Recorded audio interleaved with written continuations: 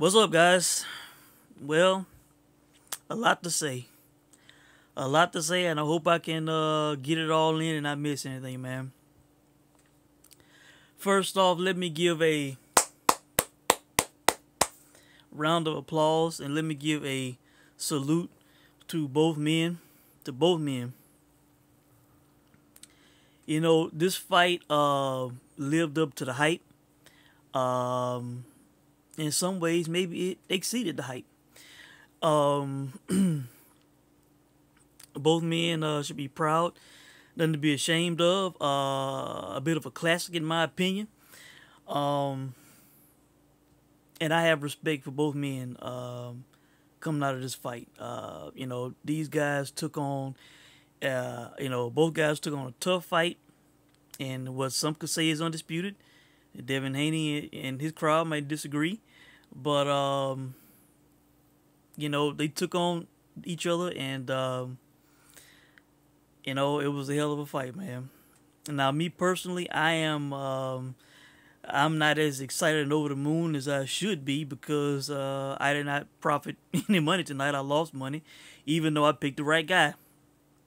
Once again, a situation where I got greedy. Instead of taking the better than even money on the money line, I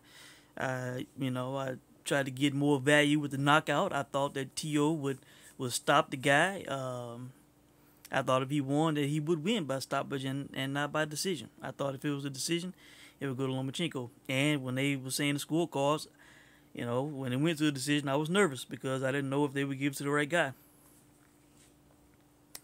But they did. Teofimo Lopez clearly won this fight. Andre Ward should be ashamed of himself. What is wrong with Andre Ward, man? You know, I won't claim to watch all the ESPN cards, you know, but this is the second time, guys. You know, he had a terrible scorecard with Ramirez and Postal. You know, terrible. Even Tim Bradley was in disbelief over his scorecard. And now he had this fight a draw. A draw. Andre Ward scored this fight a draw. That's a disgrace, man. If there was an official scorecard, there would be an outrage, man. An outrage. Julia Letterman scored at what? 119, 109. Hell, at least she scored it for the right guy. At least she had the guy who won the fight winning the fight. You know, I don't agree with that scorecard at all. But at least she scored the guy winning the fight. You know, Andre Ward, I mean, that is, you know, you need to stick to boxing or just stick to commentating or teaching boxing or something. But they got to take him off scorecards on ESPN, man. That is a disgrace. I scored this fight 116-112 for Teofimo Lopez. I think that was Steve Weisfeld who scored that fight 116-112 for Teofimo, and usually I do not agree with Steve Weisfeld. Usually I criticize his scorecards, but I must say that he was on the money. I am going to BoxRec now. I'm going to type in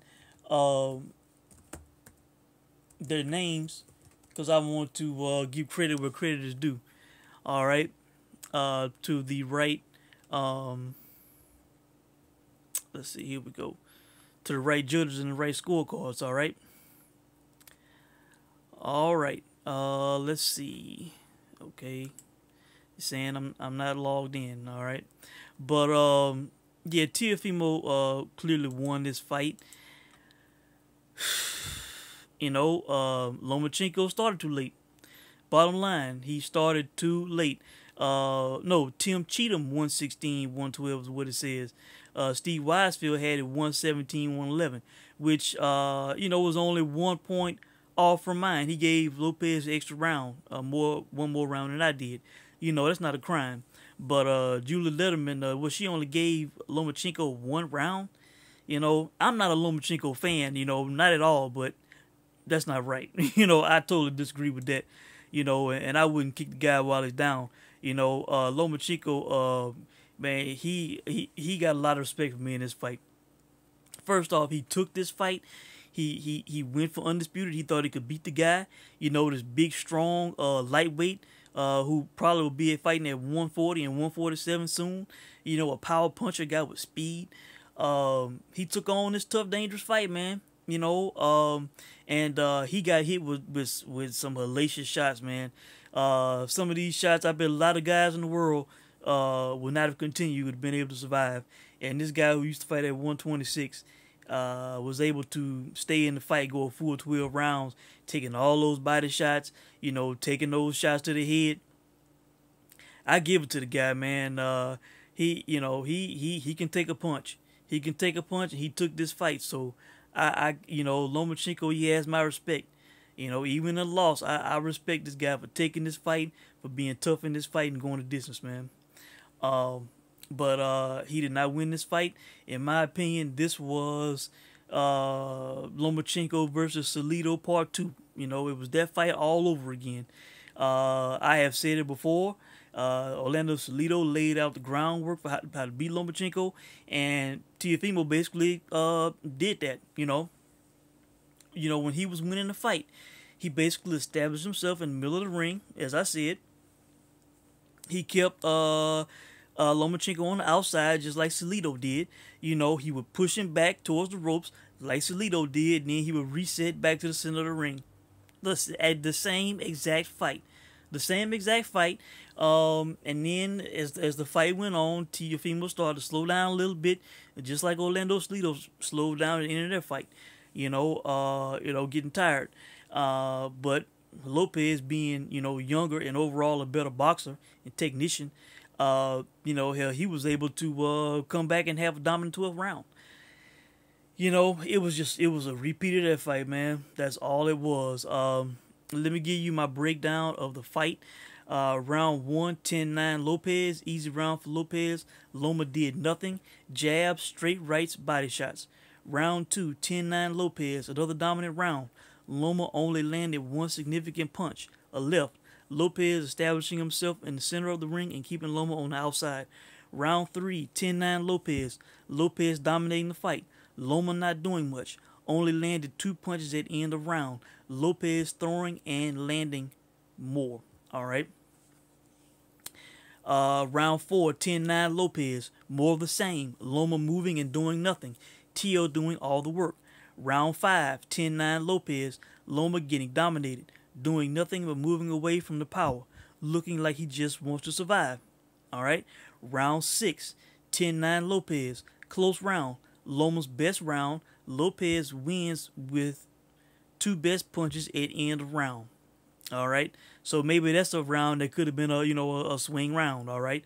But I gave it to Teofimo because of when it was close and even, in my opinion. He landed those 2 great punches at the end of the round. All right. Round 7, 10-9 Lopez. Loma opening up more. Let's see. Teo, for the second time, made a mistake and went near the ropes. Got hit. Overall, still dominating and controlling the fight. You know, and that was when he would get caught, man. You know, as I've said it plenty of times. Don't go against the ropes against Lomachenko. That's what Anthony Crolla did. That's what Nicholas Walters was doing. His guys were giving up their size. You know, they were letting Lomachenko with his footwork and movement. You know, when his volume of punches is coming on the inside, pushing them backwards. And of course, whenever Teofimo didn't go backwards, which I give him credit for, then at times there would be headbutts, you know, and thankfully he did not get cut by one till the end of the fight. All right. But you know, that's the key, man. You do not let the guy drive you backwards, man. Stay established in the middle of the ring against Lomachenko. All right. Okay, round 8, 10-9 Loma. Very close round. Could go either way or be even. Loma's most active round. Once he tastes the power, he stopped throwing and coming forward. All right. Round 9, 10-9 Loma. Loma had success. Another round that could go either way or be even.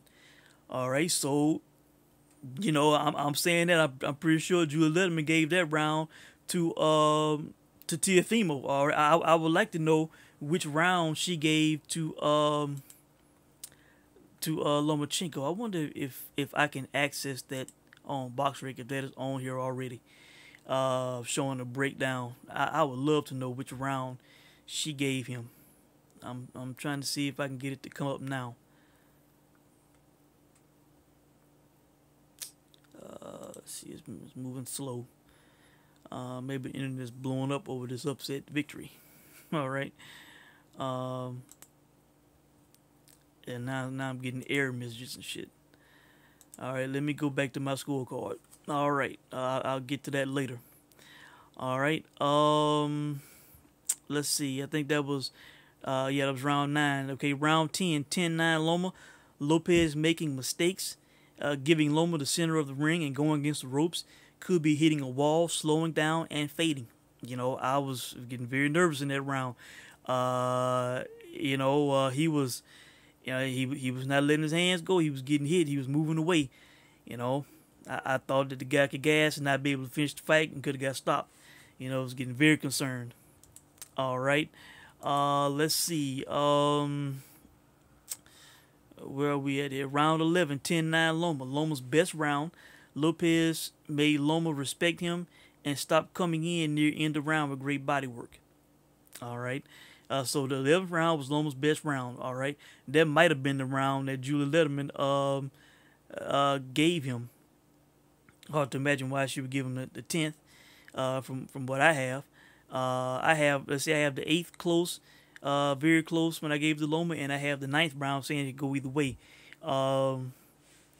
Let's see, the 10th, I'm not seeing where I'm saying it, where Lopez really had any success, and the 11th, unless you just gave him the round for the the body work at the end, which that wasn't enough. Like I said, that was Loma's best round, the 11th. All right, and of course round 12, 10-9 Teofimo. That was the only round he won after the 7th on my card. A dominant round, hurt Loma near the end of the fight. And I'm glad he did not listen to his dad. It just coasting to a win.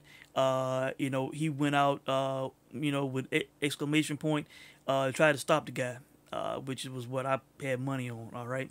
And that came out to a 116-112 victory for Teofimo Lopez. The right guy won the fight. There was no robbery, no screw job. This was not a draw. I don't agree with 119-109. That is totally discrediting Lomachenko, and I had him winning 4 rounds. He had 4 good rounds in this fight. 4 rounds, but I thought he won, all right? But that's discrediting what the guy did and the effort that he put up. He took a lot of shots, body shots. Punishment, I give the guy credit, man. He fought a power puncher. He was taking body shots, man. Some pretty significant body punches throughout that fight, and he survived. He did not go down. So the guy has my respect, man. I kind of clown the guy, his arrogance and all that. But the fact that he took this fight, the fact that he went a full 12 rounds with this guy, even though he got out hit, out boxed, beat up, in my opinion. He has my respect, man. Salute to Lomachenko, man. But Teofimo, congrats to you. It's hard for me to say lightweight, man. Devin Haney needs to be on Instagram, Twitter. He needs to be on social media saying there's no undisputed without me. Hold up his belt. Saying that after I get done with Gamboa, I want you next. He needs to be calling for that. Eddie needs to be doing Instagram and Twitter posts calling for that. That they want that fight next. Saying that there's no undisputed without Devin Haney. And that would be a great fight to see, man. Teofimo Lopez and Devin Haney, woof. That would be a great fight. But, Teofimo Lopez, and he in the driver's seat, man. He has a lot of options, man. He could have a big money rematch with Lomachenko. Hell, if they did it on ESPN, hell, it might do bigger numbers than it did tonight. Instead of pay-per-view, that would be a huge payday. Where he would be the A side and get millions. He could do that, or he could move up. He could cash in his WBO, and I would think become I would not the mandatory for Ramirez, but once Ramirez and Taylor have that fight, there'll be undisputed champ. And they said that the winner would fight whoever the number one contender is in WBO. That mandatory. Well, hell, if let's say if Josh Taylor won, which I think he will, and then he cashed in that WBO and moved up to fight Terrence Crawford, then hell, or Kell Brook if Kell Brook wins the fight, then hell it could be a vacant WBO, and Teofimo could fight the number one contender at 140, and become a champ at 140 and a player at 140 immediately. So the guy has options, man. Or he could fight Devin Haney. I mean, that would be a big fight. That could be a pay-per-view fight. The Zone could pay out the ass for that fight. ESPN. So the guy, he's got some big time options, man. Lomachenko rematch, Devin Haney, or move up to 140, cash in the WBO, and become the immediate mandatory. And I would think that once that WBO belt becomes vacant, if they agree to whoever the number one contender is, I don't know the guy's name, but if he if he agrees that, hey, let them have the undisputed fight, which I heard he has said that, and that they can vacate and move up, and then he'll fight Teofimo for the vacant belt. I'm pretty sure Teofimo will be a sizable favorite in that fight. And would be a two-division champ, undisputed champ, already at 23 years of age. So, man, the guy has some big-time options, man. I want to see if I can get this scoring to pop up again, man, because I want to see if it's on here. I want to see what round Julie Letterman gave Lomachenko. Let's see. Let me go back. I'm on the About page. But I want to see. Let's see. Look at the scoring page. It will not load. Okay, it's empty. It doesn't have the individual round scores. It just has the final scores for each judge. All right. Maybe that would be added later. I hope so. I would love to see which round she gave Lomachenko and which one she did not give him. But I think that's it, guys. I think I've covered everything. I'm very satisfied with my scorecard. Everything that they said in the telecast supported it. Joe Tessitore at the end of the telecast was saying the number of landed punches that Lomachenko landed. I think in the first 6 or 7 rounds, the ones that he was losing without doing much, he was landing like 1, 2, 5 punches around. It was like hardly landing anything. And they said, like they said, he turned on it near the end of the fight, but it was a bit too late, and only had him winning 4 rounds. I was as I was watching the fight, I was thinking, I was like, was this what he wanted to do? Because I think he said something about taking him into deep waters and drowning him. Did he think that Teofimo would get tired? Just survive the early onslaught, let the guy punch himself out. He has not had many 12-round fights in his career. And just take him to the end of the fight and then try to stop him. Is that what he was thinking? Maybe so, but it did not work out for him. It backfired on him, and he was tasting the guy's power, and ultimately respected it, and did not dive in like he did not respect it. So I think that's it, guys. I think I have covered everything, man. Yes, I am a bit, not happy that I didn't profit off my, picking the right guy to win the fight. Hell, I got greedy with the knockout. I thought that, I didn't think that Lomachenko would be able to stand up to this guy's punches, man. And I give Lomachenko all the credit in the world. He took this guy's punches for a full 12 rounds, man. A big 135-pounder with, one-punch knockout power. And this guy used to fight at 126. I give Lomachenko all the credit in the world, man. He survived, but he did not win this fight.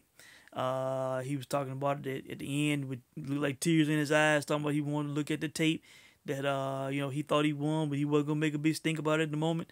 He didn't win that fight, man. That was him fighting Salido all over again, in my opinion. And also, I think that's it, guys. You know, let me know what you think. Lived up to the hype. Again, salute. Round of applause. Congrats to both men. A memorable fight, memorable night on ESPN. We all got to see it. And can't wait to see and hear how the boxing world reacts. Let me know what you guys think.